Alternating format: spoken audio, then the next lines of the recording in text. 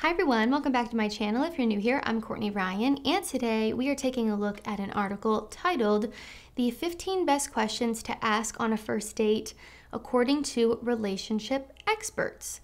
So I've done my fair share of videos in the past about questions not to ask on a first date, the worst questions, the best questions, and everything in between, you name it. I've probably done a video about it, but I wanted to take a look at this article specifically because it's according to relationship experts. So it's all therapists, psychologists, things like that. And I'll actually put a little image up here of all of the relationship experts that they are referencing in this article.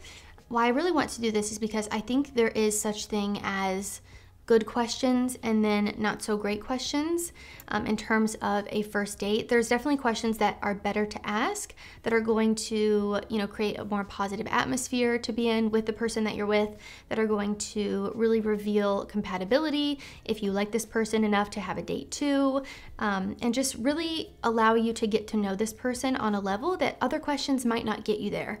So again, gonna take a look at this, see what they say. I will tell you if I agree, if I disagree, elaborate on each one a little bit more, and just kind of go through it with you. So you guys have been loving me doing these article videos lately. I did one last week of questions that women ask to reveal red flags in men on first dates that you guys really liked. So I thought this one would be interesting to go through as well. So let's get into it. This little excerpt here says, just remember, a first date should not be a job interview with cocktails. And let's face it, it can be hard to get to know someone via questions without it feeling like an interrogation. Totally true. I think a lot of you feel that way, or at least you've expressed to me that you feel that way. So it says to create a natural convo that ebbs and flows, make sure to strike a balance between asking them how they like to spend their time and getting to know the nitty-gritty deets of their life, like how they handle conflict. Yeah, and I think, whenever I do videos like this too, I don't want you to just copy and paste and ask them all of these rapid fire back to back. Take what you need, leave what you don't. Have a few good questions that you want to ask during the duration of the date, but let it kind of ebb and flow naturally as you go. It doesn't have to be, again, you rapid firing questions at them. It should be natural. It should, kind of go naturally after you ask a question and they answer, then you ask something else, and you guys kind of equal share and all of that. So again, make sure there's a balance here. I don't want you guys just copying and pasting questions and making it an interrogation room, because that's not a good conversation. So what exactly should you ask on a first date? When I think of this question, I think of what is appropriate to bring up and what isn't. This says, I put them into categories. Number 1, questions to see if you're both compatible in your values, your overall goals in life, and your personality to see if you have the skills needed in a relationship. That sounds fair. Just going into it, that sounds great. Question number 1 is, what made you interested in going out with me? Right off the bat, I'm like, I don't know about that. So let's read the little thing. It says, a question like, do you like me on the first date is a surefire conversation ender. Yeah. Whereas an open-ended conversation like this one can start a conversation and lead into another question. By understanding what stood out to them about you, whether it's something you shared on your Hinge profile or randomly at the coffee shop you met, you can get to know what sparks their interest a little bit better. This question is also a little flirtatious, which can ignite a nice little spark at the beginning of your date. I can kind of see that one as well. It's a little bit flirty, like, oh, what made you want to go out with me? Like asking it in kind of a joking way, I think could be a good way to ask this one. If you wanted to get more specific, say you and the person that you're going out with met on a dating app, you could say something like, oh, what caught your eye on my dating app, or what made you swipe right? I think this one could also go maybe not so great depending on who you're out with and what their answer is. But yeah, asking, do you like me, is one of the worst questions you could ask. So this question is definitely better than that. So yeah, pretty good. But again, be wary, could go wrong. The next one is, what are you looking for? The point of this question is to gauge whether your dating goals are aligned. For sure, this says whether you're looking for a casual hookup or a life partner, their response will give you a clue as to what they're looking for. And you know what? When they tell you what they're looking for, believe them. I think this is where a lot of women really struggle with dating. They'll go out with a guy, they ask the guy, what are you looking for? The guy says, oh, just something casual, a hookup. And the girl's like, okay, yeah, I can get him to want to be in a relationship with me. I can change his mind. We're not doing that. We're too old for that. When people tell you what they're looking for, when people tell you who they are, believe them. Don't try to change their mind. So if you ask this question to someone and they give you an answer that does not align with yours, don't even waste your time, right? And I've often found that it's a waste of time to try to make yourself aligned with someone who has made it very clear from the beginning, aka first date, that they're looking for something entirely different than you are. You know, if you're a guy who's looking for a serious relationship and the girl that you're on a date with tells you that she just wants a hookup, well, believe her. This says, don't be afraid to be direct about your dating goals. It's a time saver. Yeah, I agree. You know, I think it's important to date with intention, especially if you're getting to the stage where you're looking for a serious relationship. You guys know that I also don't promote casual flings, situationships, hookup culture. I think it's really harmful for a lot of people, and it's just not something that my channel is about. If you are interested in that, or that's what you're looking for, my channel probably is not the channel for you, and that's okay. But if you're looking for a serious relationship, you know, you should be with someone who's looking for a serious relationship too. And that's something I think it is important to be aligned on. So good question. Next question is, what matters to you? This says, asking questions that are too specific, like what are your hobbies, can unintentionally isolate the other person. Maybe they don't have hobbies, but asking what matters to them will solicit a response for sure. Maybe they're really invested in a TV show. Okay, but that could isolate the other person too if they don't really watch TV, or they don't watch the TV show that you talk about. Or they're super into health and fitness and can talk for days about this new workout class they've been taking. At baseline, any question that gets the other person's values is useful. Yeah, I think it's a better question to ask because it's a little more broad. It gives them, you know, a bigger range to talk about things. So what matters to you? It can also be a little too broad. You know, you could also ask a question like, what are you most passionate about at the moment? Or what's a project you're working on, or something that you're really interested in right now? You know, what matters to me, I can think of about a million things. My husband, my family, my friends, my work. I mean, I could go on and on about what matters to me. So, and I agree, sometimes you don't want to ask such specific questions or questions that would solicit a one-word response from them. Keeping it a little more open can be helpful depending on the person that you're talking to, because we're all different. You know, maybe you have way more hobbies than the other person and they run out of things to talk about in 5 seconds, whereas you have a ton of hobbies and you could go on and on all day about it. So yeah, I think asking more maybe what you're passionate about right now, or what are you really interested in at the moment. You know, a lot of these things could show someone's values in the process, or just what they like, which can be a great topic to piggyback off of and go a ton of different ways with the conversation. It's a very easy, natural way to talk about things that you're interested in, share a little bit more about yourself. I told you guys in the past to find their golden nugget, which is something that a person just lights up when they talk about. They could go on and on forever about it. Like, it is just their golden nugget of information, something that they're really interested in and passionate about. So finding that will help you in a conversation, because everyone likes to talk about their golden nugget. Okay, this next one is, when you think of a recent big political event, is there something that stands out to you? You know, this could be good for a lot of different reasons. It could show if you're aligned in terms of politics, which I think can be important. It can show if they're educated about what's going on in the world. I think a lot of people have no idea, and maybe for some of you that's totally fine. Maybe you're also someone who has no idea what's going on in the world, and that doesn't bother you. But if you are someone who is very in tune with what is happening around the globe, if you're, you know, someone who's educated on politics and things like that, you might want to be with someone who is too.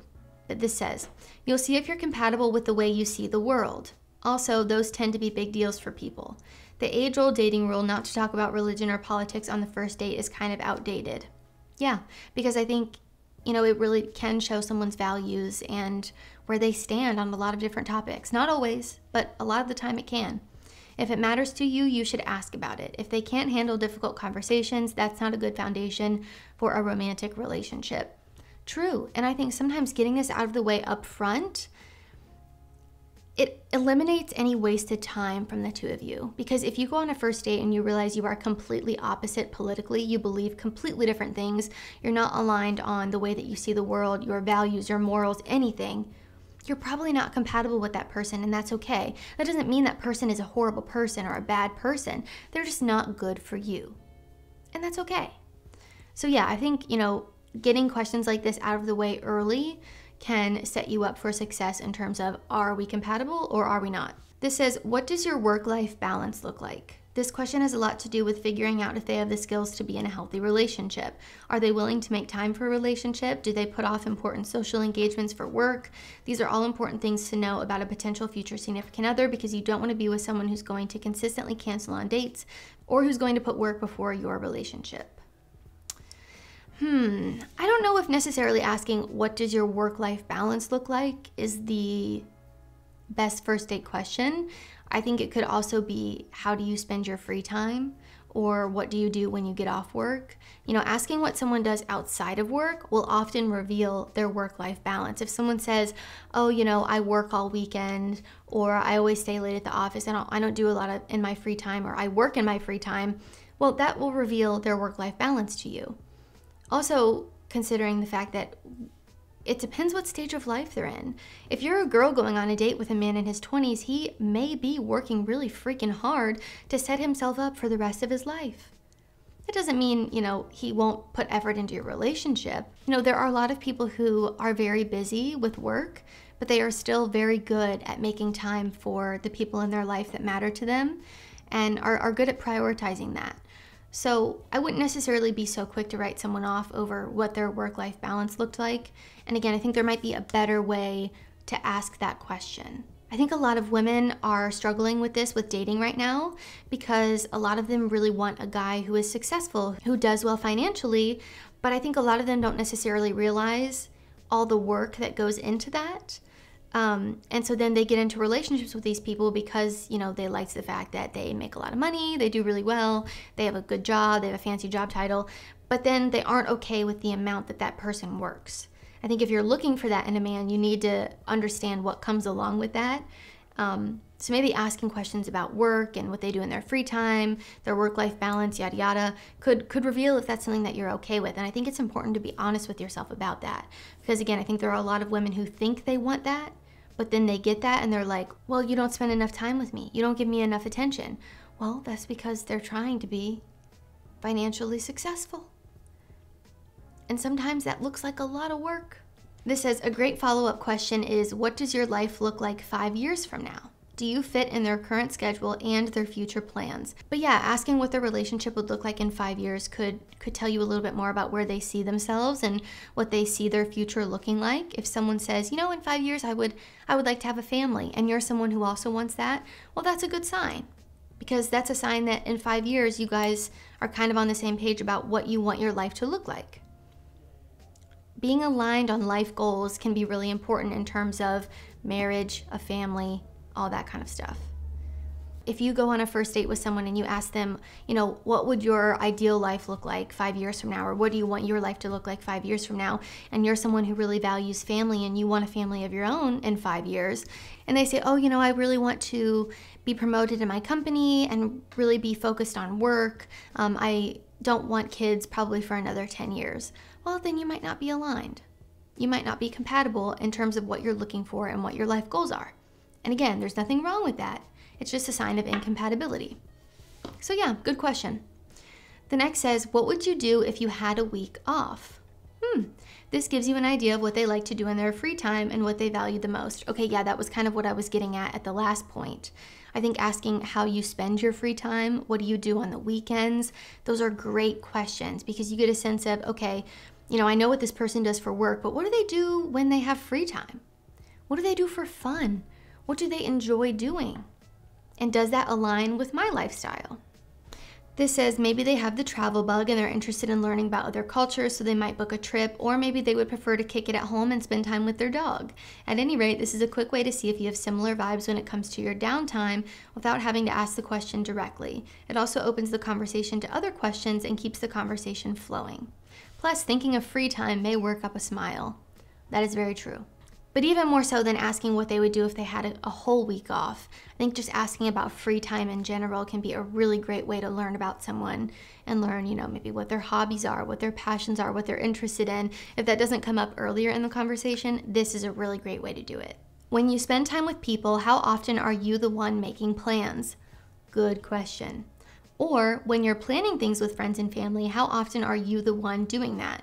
This question can make you privy to the other person's communication style and what role they tend to take on in their most intimate relationships. Sometimes one person feels they have to do it all because the other person is not good at communicating, or maybe they are good at delegating. On the plus side, if your date is more of a planner and initiator, that lets you know they're responsible and reliable.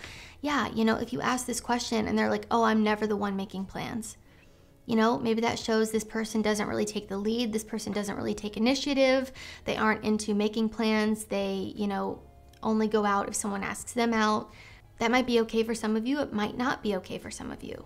If I went out with a guy and I asked him, how often are you the one making plans with people in your life? And he says never. That's not good for me. I'm happy to make plans. I'm happy to contribute, but I can't be the one who's doing it all the time. I like to be with someone who takes initiative and takes the lead in a lot of scenarios. Of course, I contribute in other ways, and of course, I'm willing to make plans and put in effort as well, but I want to be with someone who's doing that too.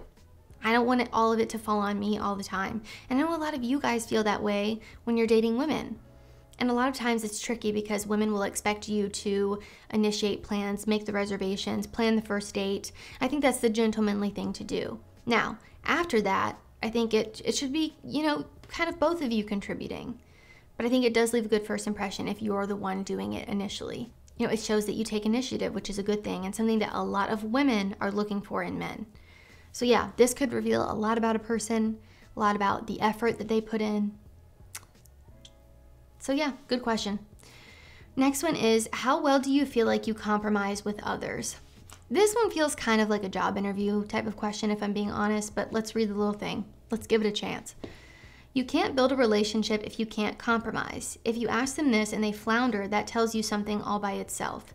It may not seem like a big deal at the beginning if they're not budging on ice cream flavors, for example, but when it comes to long-term issues and decisions, it could lead to a rocky road. If you bump into a my way or the highway type of person, they may have some maturing to do before they're ready to date. Yeah, but I also feel like asking how well do you compromise? People can exaggerate or lie when it comes to asking just flat out questions like this. They might be horrible at compromising and they answer the question and say, oh, I'm great at compromising. It's better in this scenario to just observe. If you guys both want different appetizers, what do they do? Do they say, oh no, I don't want to get what you want, let's just get what I want? Or do they say, oh, why don't we try both? Or do they say, oh, let's rock, paper, scissors for it? Do they make it kind of fun? Let's play rock, paper, scissors and whoever wins. Or do they say, you've never been to this restaurant before, so I want you to be able to try what you want. Let's get the one that you want. Different people would be okay with different things that I just mentioned, but make sure that you're aligned. Nobody wants to be with a my way or the highway type of person. That's no fun. Compromise is an essential part of a relationship, and that I do agree with in terms of this question. But again, I don't necessarily think coming flat out and saying how well do you compromise with others is always going to give you a straight answer. It's better in this case to just observe. What do you think is important for a healthy relationship? Okay, this feels a little stale. Knowing what your values are and asking about those specific values is how you get to know someone. You want to finish that first date with a clear answer on if you want a second. For example, if you value healthy communication, you'll want to know if your partner is the type of person to sit down and debrief with you after an argument, or will instead brush it off like nothing happened and move on. Again, I think this is one of those things where something can be great on paper, and when it comes to actually applying it to real life and a real scenario, it doesn't always translate. Someone could say all the right things and it not be accurate. I think this is another instance where it's better to observe and watch someone's actions and how they handle things versus what they say. But if you ask someone, what do you think is important for a healthy relationship? And they say sex, and that's all they say, I might be a little concerned. So maybe the way they answer this could be a positive or negative or red flag or green flag. I don't know. Again, very dependent on the situation and the people involved. But I do think this is one of those things that's better to observe and And just, you kind of get to know this as you go on dates with someone, right? You know, if you really value healthy communication, but when you're trying to plan the date with this person, they hardly message you back or they send one-word answers, maybe communication isn't their strong suit, and that's something that you just naturally pick up on. You don't even have to ask because you just naturally observe it. Next is, how do you handle conflict? If they tell you, I don't know, that tells you something. The answer to this question lets you know if the other person has the self-awareness to recognize when they've hurt someone and where their behavior might need to change. We often end up in a relationship thinking that they'll just learn these skills, but with this question, you can acknowledge where their weaknesses lie and move forward accordingly. Although no one's perfect and people can always work on their conflict resolution, if you learn early on that you handle conflict differently, it can provide some much needed insight into whether that's a hurdle you're ready to tackle. I'm trying to think of a way that you could ask this question or something else that you could ask in order for this to feel a little less interviewee, like job interviewee, because how do you handle conflict sounds like a question I've been asked on every job interview I've ever been on. And that's because it's important for sure. But it just feels a little too professional and buttoned up for a first date. So let me think about this one, and maybe I'll leave a comment below of something I've come up with as a better question. The issue with some of these questions is that someone could give an answer and it might not be the reality, because a lot of people who struggle with conflict don't think that they struggle with conflict. They think that they're handling it well. They don't have the self-awareness to know that they're not handling it well. So for them to be able to communicate that to you on a first date, the chances are slim. But I mean, if someone said, I don't know, to how do you handle conflict, that's a red flag. It also depends on what the conflict is. You know, I can be really non-confrontational, which is something that I'm currently working on. But it's not because I have malicious intentions or I'm a bad person. It's just because I don't like to argue with people. So again, yeah, I don't know. This one just feels a little too interviewee to me. And let's be honest, I know that first dates can feel a little bit like interviews. You are trying to get to know this person to see if you're compatible, to see if you're a good match. But I think unfortunately there are certain things that the relationship will kind of reveal about you. They'll come out as you date this person, as you get to know each other more deeply, as you experience conflict, or as you experience situations that you might need to compromise on. Sometimes these things just, they come out naturally, and they're not always, you don't always get the answer that you need by asking the question, especially on something like a first date where someone is trying to put their best foot forward. So, I don't know, you guys can let me know what you think down below, but I want to think of a better way to ask this question. What is something in past relationships you needed to work on? You guys know how I feel about the past relationship questions on the first date, but let's read this. The answer to this one tells you, does this person reflect, and how does this person hold themselves accountable? If they answer by casting the blame on everyone else, it's a red flag. Make sure you're screening for potentially toxic traits and looking out for healthy ones. Otherwise, you'll find yourself settling. I do think that the way someone answers this question can speak volumes of how good they are at self-reflection and just their character in general. You know, if you ask someone this and they bash their ex and they put all the blame on them and take no accountability for themselves, that's a red flag to me. Because you played a role too. And I've talked about this in a recent video I did. I can link that below for you where I go a little bit more in depth. But, you know, if someone asks you this, I would stay neutral. Don't trash talk, don't badmouth. All it does is make you look bad. But I don't really know if this is something that I would recommend asking on a first date. It depends who you're with. Some people will be more open than others to talking about past relationships, and it can reveal a lot about a person. On the first date, you're there to get to know them. You're there to talk about the both of you, to see if you're compatible, to share interests, to share similarities, to get to know each other. And I don't always think that talking about your ex or spending the whole date talking about your past relationship necessarily will get you there. Like, you're there to get to know them and, you know, be right now, not so focused on the past. So let me know down below. I think this would be a better question for like a second or third date than a first date.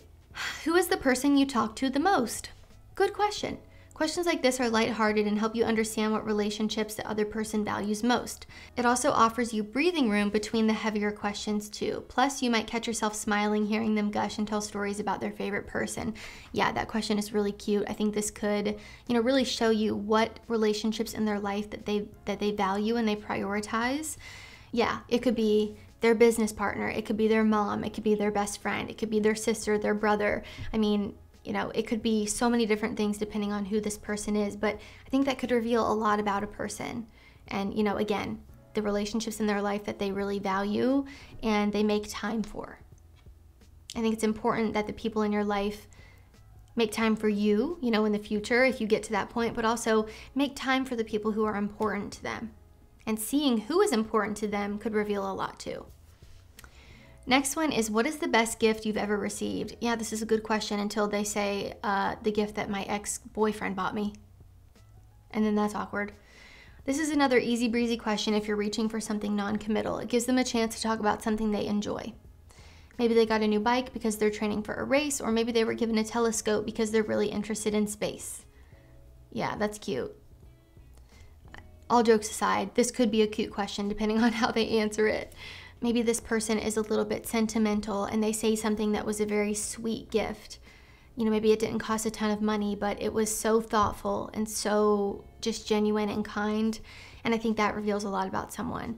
If someone answers and they say, a Chanel bag, that's fine. Everyone is into their own things, but maybe that would reveal to you that, they really value material things. They think that's the best gift they've ever gotten for certain reasons. So yeah, that just might show compatibility in terms of what you value and what you enjoy in life. Again, as this said, maybe they got a new bike because they're training for a race. Well, they would tell you that, and then you would talk about their experience training for a race and when they started doing that and, why they do it, why do they like it. There's a million questions you could ask just knowing that one little piece of information. So this kind of question could really help you kind of branch off into other questions as well. I'm trying to think now, what's the best gift I've ever gotten? Let me know down below what's the best gift you've ever gotten. What was your first impression of me? This one kind of reminds me of the question earlier of why did you want to go out with me or something like that? It was along those lines. This is a good question to ask when you're well into the date, when it's been a successful evening so far and you've had a quiet moment to reflect. It can help you get a sense of if they were paying attention to you or not.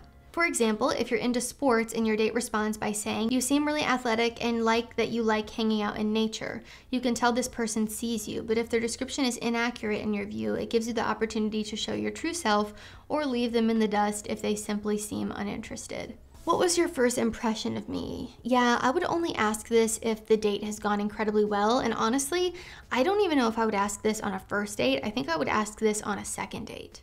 Because if you get the second date, it means that the first date went well enough for them to want to go out with you again. But this question could be really awkward. So yeah. Not the best question, honestly, in my opinion. The next one is, what made you most excited about going on a date with me? Again, it seems kind of similar to the last one. This is a jumping off point to share more about yourself. This can also lead to questions like, what's most important for you to know about me, and what's something totally random you'd like to know about me? If they answer with, I don't know, nothing, then you have your answer. Well, yeah, obviously. The person that you're out with should want to get to know you on a deeper level and just want to know things about you and remember those things that you tell them. That's bare minimum. Yeah, I don't know. I think honestly, the question within this question is a better question to ask. What's something totally random you'd like to know about me? Or what's something totally random about yourself that you think is interesting?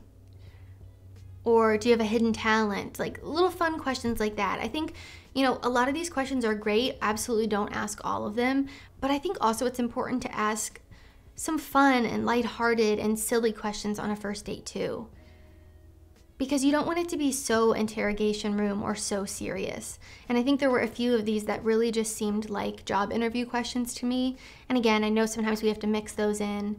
And if you mix that with some more lighthearted, fun questions, it can be totally okay. And again, also depends, on the person that you're with and who you are too. If you're someone who never jokes around, you don't really have a sense of humor, and you're serious 24/7, well, then maybe you aren't going to be as lighthearted and fun as someone else would be. So interesting. You guys can let me know down below what you think. Share your favorites. What are some of your go-to questions on a first date? Since I've reacted to this, I might do another video about the best first questions to ask on a first date that really could build an emotional connection or allow you to, build kind of intimacy a little bit more. I know recently I've been seeing a lot about the 36 questions that lead to love. I'm sure some of you guys will be familiar with that. You can let me know down below if you've ever tried that, but I've been thinking about doing a video on that as well. So I might do that next. Let me know down below what you want to see from me. Let me know what you think of these. Did you agree? Did you disagree? What are your go-to questions to ask on a first date? I would just love to get a little fun conversation going in the comments, all about first dates, tips, tricks. Just share all your knowledge with the guys down below. If you haven't already, be sure to follow me over on Instagram at Courtney Christine Ryan. I love connecting with all of you guys over on there as well. As always, thank you all so much for watching, and I will see you all next time.